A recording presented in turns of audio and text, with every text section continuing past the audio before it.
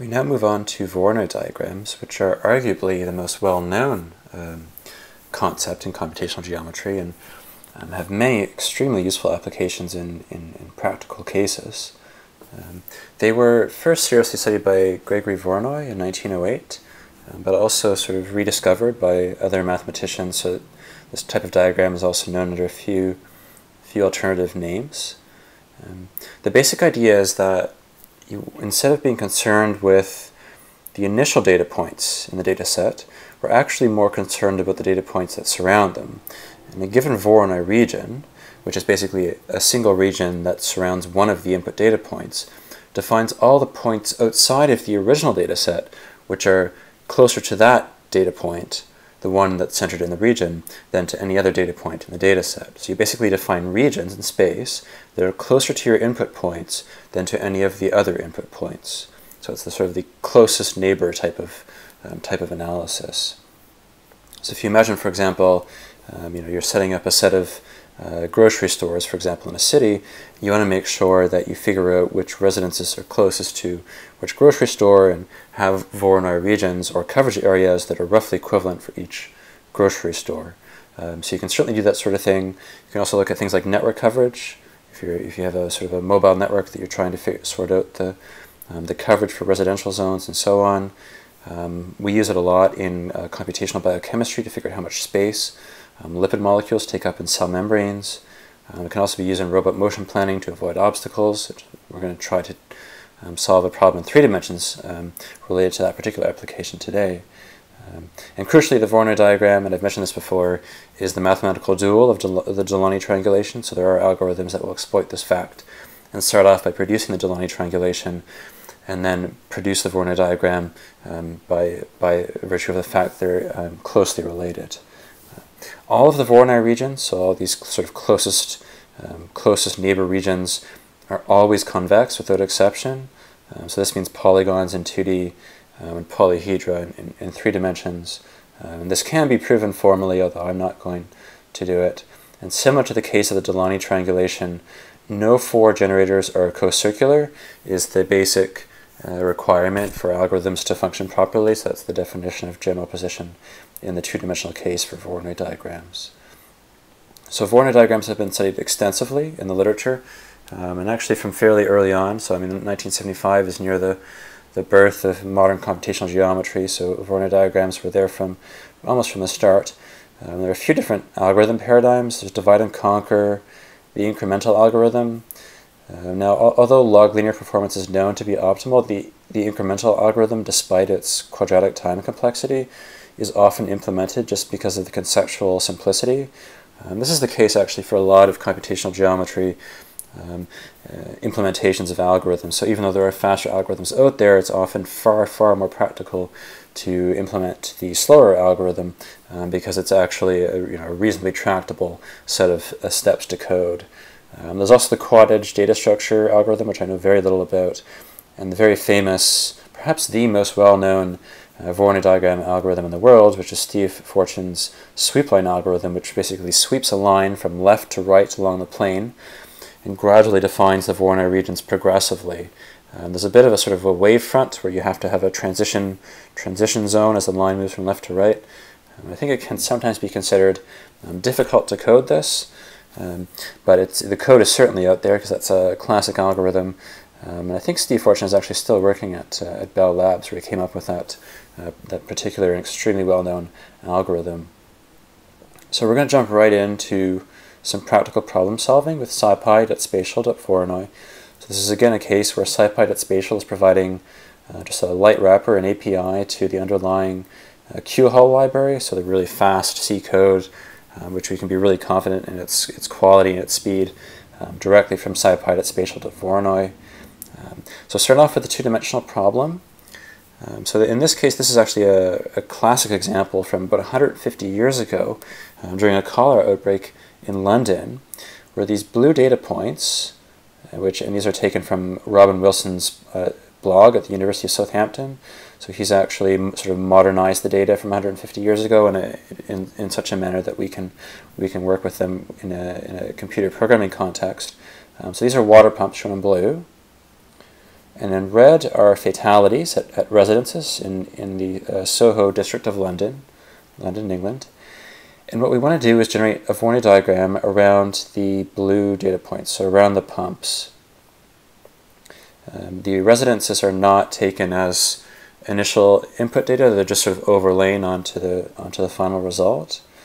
And the basic idea is to figure out which residential locations are closest to which pumps, and then connect that back to the areas with a high density of fatalities to see if the fatalities are related to people visiting particular water pumps.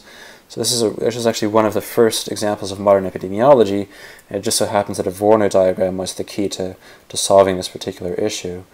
And if we look at how the calculation is done in my example here, so we basically have the data loaded in at the top, and then we effectively use, as you can see here, scipy.spatial.voronoi to generate an instance of the Voronoi class with the array of pump coordinates, these blue dots, as the input data points.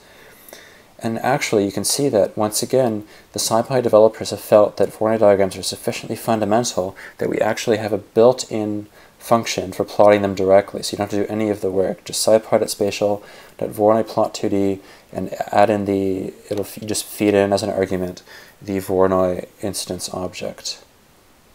And I've just changed the sizes of the data points a little bit, so just customizing this this automatically generated figure, so it's a little bit easier for us to see. And you can see that there is indeed one particularly suspicious pump. There's also a few fatalities outside of the Voronoi region that has the clear concentration of fatalities, and apparently some interviews were done, and a lot of the people who got sick and who died outside of the primary Voronoi region actually preferred the taste of the water at this pump location here. So some anecdotal explanation for the sort of mathematical confusion there. This is a really useful application. You could also imagine, for example, calculating the exact surface areas of each of these polygons, which is something that we do quite often in my particular field to figure out how much space each given point in an input data set actually occupies. Now, in 3 dimensions, the situation is a little bit more complicated, because we're dealing with basically polyhedron set of polygons, and sorting out the orders of points is a little bit trickier. So, for example, again, if you don't know which points are sort of in a clockwise or counterclockwise order with your data structure, it can be quite hard to handle this data in terms of calculating surface areas and plotting polygons. Fortunately, SciPy.spatial and therefore QHull underneath it is actually quite good at dealing with the proper ordering, either clockwise or counterclockwise, for the 2-dimensional polygons Voronoi regions that followed of that analysis. One other thing I should mention is that these dashed lines here represent the edges at infinity. So for any input data set that you have, any finite input data set, there's always going to be a boundary, right? So there's always going to be an edge to the diagram where points basically go off to, or where edges basically go off to infinity. So here the plotting code has dealt with it in a fairly reasonable manner, but just by putting dashed lines there, so that we can still see the rest of the plot. But for 3 dimensions and above, it'll be up to you to handle those particular edges at infinity situations. And sometimes in your own sort of custom implementations or custom applications, you'll have to deal with edges at infinity even in the 2-dimensional case. So for really large data sets, sometimes I'll just basically remove the data points on the perimeter if I can, just to avoid having to deal with the edges at infinity, but sometimes you just can't avoid that. One thing that simplifies dealing with these edges at infinity is the idea that, or the fact that actually they're indexed as a -1 within the SciPy.spatial data structure, so it should be obvious when you're dealing with with an edge that goes off to infinity based on the indices of the points. So let's move on to this 3-dimensional case now. So here we're back to designing a drone, in this case one that is going to fly in an urban location, so in 3-dimensional space, and we'll assume that it has to not only navigate from east to west, but also from sort of a higher to lower elevation, so 3-dimensional 3D Cartesian translations. So it has to avoid both stationary obstacles like tall buildings and also dynamic obstacles like helicopter and air traffic. So it'll need to be able to accept real-time data that tracks the motion of those moving objects on top of the static data for the stationary buildings and so on. So the question basically asks for us to demonstrate an approach to determining the safest routes, where safest is defined as effectively farthest from the obstacles for the drone in 3D space. And we'll also assume that just using a random set of 3D points is a suitable simulation of the kinds of coordinate data that the drone will receive in real time. This isn't entirely unreasonable, and it's also quite useful to use a random set of points because, once again, random points are effectively guaranteed to be in general position, so we don't have to worry about degeneracies in the three-dimensional case. So we're in this case, we're going to work with a random sample of 50 three-dimensional Cartesian coordinates. And once again, we start off by generating an instance of the SciPy.spatial Voronoi class in this for object. And then we use these peculiar attributes, these ridge vertices, which are basically the indices of the points in the Voronoi diagram, of the Voronoi vertices, that form connected vertices. So basically the edges in the Voronoi diagram. So in the two-dimensional context, that would be, for example, an edge between this green dot and this green dot in the Voronoi diagram. So obviously in a three-dimensional case, it's a bit more involved because you have polyhedra, but effectively you can see that the green lines here, which we're plotting between the Voronoi vertices in orange, these are being produced programmatically from these ridge vertices by indexing the original coordinates of the Voronoi vertices, also produced by SciPy.spatial.